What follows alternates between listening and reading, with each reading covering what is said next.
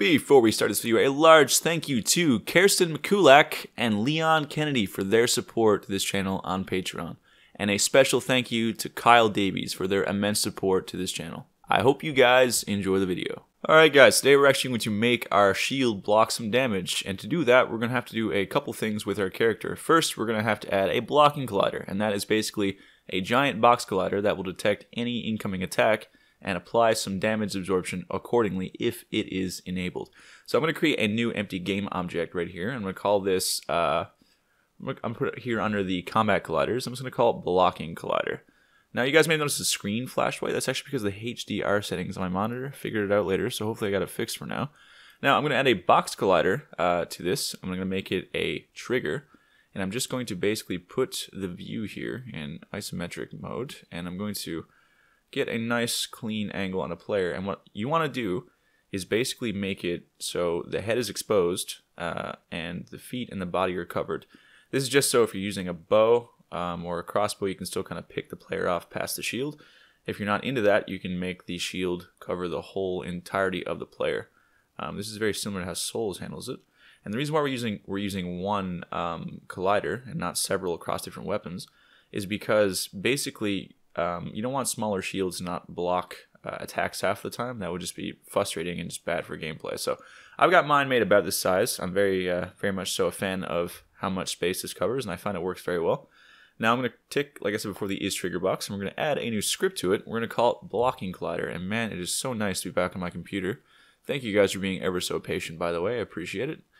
It's a lot more of a smoother process now. So let's start off with our namespace as is per tradition. I'm going to say namespace SG, open these curly braces, and erase the start and update function. So we're going to do a few things in the script. First of all, we're going to have to actually call our box collider variable, and we're going to have to just call that an awake, because we're going to enable and disable the shield via the box collider, because that's where all the magic is going to be happening. So I'm just going to call that blocking collider. That is the same name of the script. So if you find that confusing, just call it box collider or just collider. And then I'm going to make a public float called blocking physical damage absorption. And this will basically be a percentage of how much your shield is going to absorb with the formula I'm going to use to calculate it. So 99 equals 99% of damage absorbed, 100 is 100%, 50 is 50%. And then we're going to make an awake method, and we're going to say blocking collider equals get component box collider. Alright, now we're going to have to edit a few scripts to link all this together, but before we move on, let's make a public void set collider damage absorption. And we're going to need to pass along a weapon item, basically whatever weapon is blocking. We're going to give our collider the damage absorption values based on how much damage this weapon can absorb. And we're going to say if weapon does not equal null, we're going to say blocking physical damage absorption equals weapon dot, and now we actually have to make a new variable on our weapon class. So let's go over to that. So let's go right click on weapon item, go to definition, and now you're going to see we have a header for damage, and we got our base damage and our critical damage modifier, or multiplier. Let's make a header for absorption, and this will be handled, or this will handle all blocking absorptions and values rather. So right now, public int, actually I'm going to make that a float. Yeah, definitely a float, just in case in the future you want to add like point values. We're going to say public float, and then we'll say, we'll call it physical damage absorption. If you guys want to start adding fire damage and dark damage, that's all cool too. I'm going to wait until later. You can just add those in the shield and, you know, modify the calculations appropriately.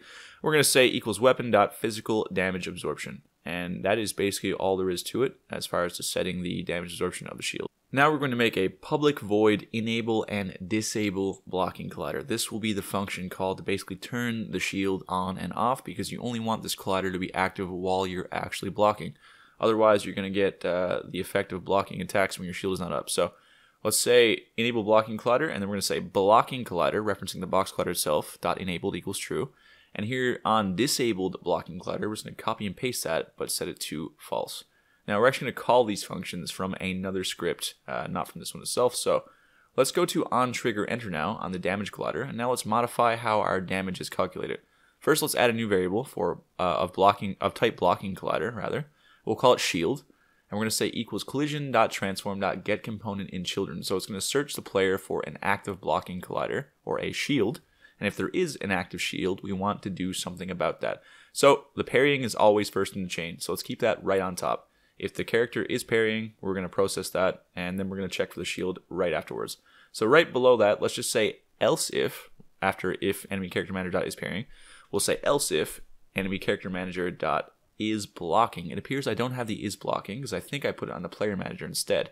Yes, I did. So what we're going to do is we're going to add it to the combat flags here. We're going to say public bool is blocking, and we're going to remove it from the player manager, and we'll still be able to use it in the player manager because the player manager derives from this class. So let's pop up player manager real quick, and we'll just delete is blocking, and nothing will change because we're just calling it, or we're taking it rather from the character manager.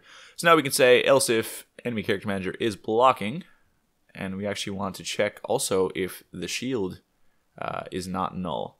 So I'm just going to copy this. First I'm going to say shield does not equal null, and I'll just put the and here. Then we'll just throw this and paste this right here like this. There we go. And now, inside here, we're going to do some logic. We're basically going to say float physical damage after block is equal to, and then we're going to say our current weapon damage minus, and open up some brackets here, current weapon damage times shield dot physical damage absorption, and then close brackets divided by 100. And all that means essentially is the shield is going to block a percentage of your total damage based on how much physical damage percentage it absorbs. So if your physical damage absorption is 98, you're going to block 98% of the damage. If it's 50, you're going to block 50% of the current weapon damage.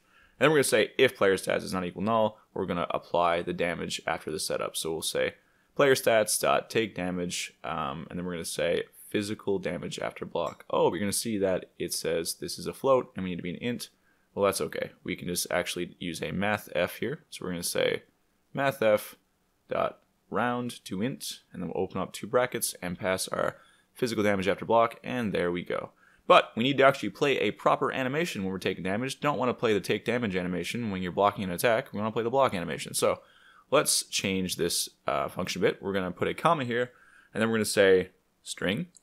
And what we're going to do is we're going to just make it so it's equal to a damage 01, but we can change it.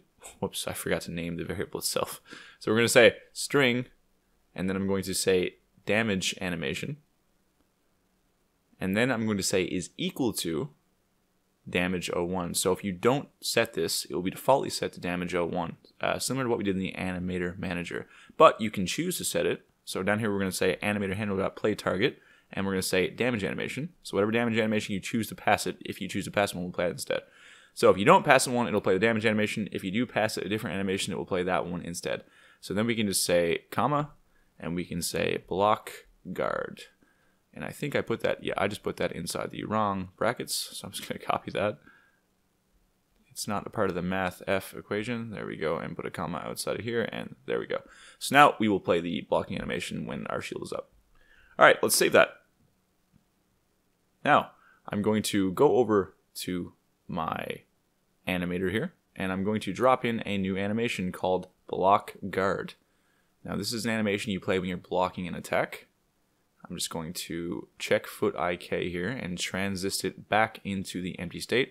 I have this on the override state because it is a full-bodied animation, as you can see. You're going to want to put your feet down and really dig in. And there's no movement when you're playing this animation. Okay, then we're going to say return because we don't want to process the normal damage again afterwards. Now let's add a script to the player model game object. We're going to call this player equipment manager. And this is going to handle our equipment in the future, like weapon buffs, blocking, and some other things. So let's say namespace up here, SG, as is per tradition. Going to delete the start and update functionalities here. And the first thing we're going to want to call in this script and reference to is our blocking collider. So we're going to say blocking collider, blocking collider. And then we're going to say awake. And we're going to say blocking collider is equal to get component in children blocking collider. Then we'll say public void open blocking collider, and then we're going to make a public void close blocking collider. Now, this is cool because we're going to call this now, we're going to say blocking collider, and then we're going to say set collider damage absorption, and we're going to pass our weapon, which we don't do yet because we haven't called our inventory, but we will. And then we're going to enable our blocking collider. So basically we're going to set the damage absorption, and then we're going to enable it every time you open it. And then we're going to say public void disable or close blocking collider, and we're just going to disable it. So since this is on the player model, we can do a lot of cool things. We can actually use animation events if you want, but I'm getting ahead of myself now. So first, let's call the player inventory up here. Say player inventory, and then we're going to call it on awake, and we're going to say player inventory equals get component in parent, because it does sit on the game object above this one in the hierarchy.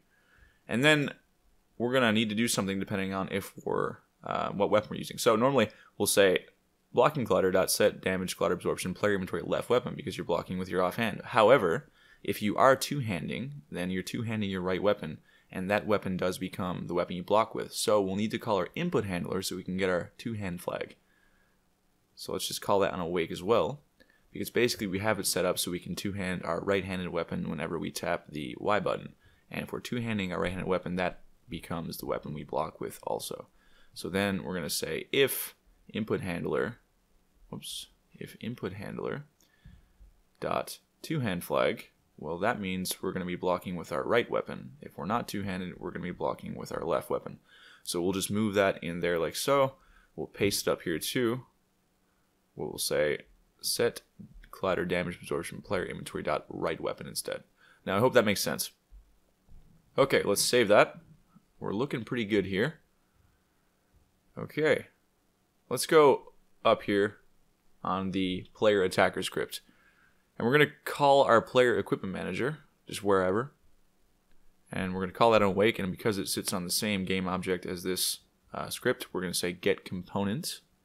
And now when we actually call our LB action, which leads to our blocking action, we're going to open up the actual blocking collider. So down here where it says perform LB block action, right after we start the animation, we're going to say player equipment manager dot open blocking collider. There we go, and that looks good. Now let's save that. Now let's come back over here on the input handler, and we're going to say blocking collider, and we're going to call that on awake, and we're going to say get component in children. Now I'm going to show you another way to do this if you're not a fan of this way, because it's perfectly fine if you want to do it a different way. I'm going to come down here on the LB input, and if we disable our LB input, I'm going to say if blocking collider dot blocking collider, which is referencing the box collider, dot is enabled, make this public first, then I'm going to basically disable it. So if you let go of LB and the action's false, it's going to check and see if your blocking collider is enabled, and then it's going to disable it. But if you'd prefer to do it a different way, what you can do is you can actually, since we're using the player equipment manager on the game object of the player model, you can make an animation event, and you can call the disable blocking collider on an animation event, the animation that your player goes from when he stops blocking. So after block end, where it goes from block end to empty, you can just put an animation event on this animation and call that function then if you prefer. Both ways are fine. They both work out just right. Now if you go into game, you'll see I actually have an error, and I just figured out why. So as you can see here, I've made it public. Our blocking collider variable is not being found in our player equipment manager, and this is because it's not actually in the children component of this game object. It's actually in a separate game object and in the children of that one. So we can move the combat colliders under the player model, or we can just make it public and we can drag it in, which I'm going to do. So let's just take the blocking collider variable here, or the box collider, sorry, and drag it in on the variable. And now when we start the game, we should be good to go. Now let's go to the shield, and I'm going to edit the value here of the physical damage absorption, and I'm going to change it to 99. Now I'm going to run over to the enemy here and raise my shield. And as you can see, I'm blocking 99% of the damage you'll be doing to me. Okay, now let's edit it just so you know that this works. I'm going to go out of the game here and we'll change the value on the shield. So let's click on it and I'll change the value to something like 50. So now you'll see that I will lose a large chunk of health compared to what I was just losing that time. So let's lock onto this guy. Raise the shield, and there we go. We're taking some damage now. And as you can see, it's a lot of damage compared to what I was just taking. Okay, so now you guys have a fully functioning blocking system. A lot of aspects of combat are now done. You can riposte, you can parry, you got a block on the go, you can backstab people. Oh, I'm dead. So, we're not completely done yet though, because we only have that done for the player, but it's very simple and very straightforward. We just copy everything up here and paste it right below for the enemy. So all you gotta do is copy this else if statement, and then you put it right below the if statement here, because it is identical to the player. This is just when we hit an enemy instead of a player. And then we take the shield variable, and we put it right below the character manager variable right here. And then we change player stats to enemy stats, and then you have blocking for both your enemies and your players should you choose to use it. Now you're also going to want to make a blocking collider for your enemy, just like we made for our player. Everything is basically identical. And now lastly, we're also going to go to this take damage function on our enemy stats, and we're going to do the exact same thing we did to our player's take damage function on player stats, which is just say damage animation is equal to damage 01, and then we'll change this to play damage animation. So if you change the damage animation on the enemy, it will change here. If you leave it to default, it'll just play damage 01. So beyond that, guys, the video is done. You have a fully functioning blocking system, which we will expand on a little bit more in the future, add some other cool little things like reflection and stuff like that, and deflection of weapons. So I hope you guys enjoyed the video. If you did, please drop a like, leave a comment. It helps appease the YouTube algorithm gods, helps other people see my content. And if you're feeling super generous, check out my Patreon below. This one was really fun to make, and I gotta say I'm very, very happy and pleased with how far the combat has come in this game. We're gonna go back to AI real soon and start hammering away at that, and we're gonna make a few adjustments to the way we do our AI combos and make it more modular. So I will see you guys in the next video, which should be tomorrow.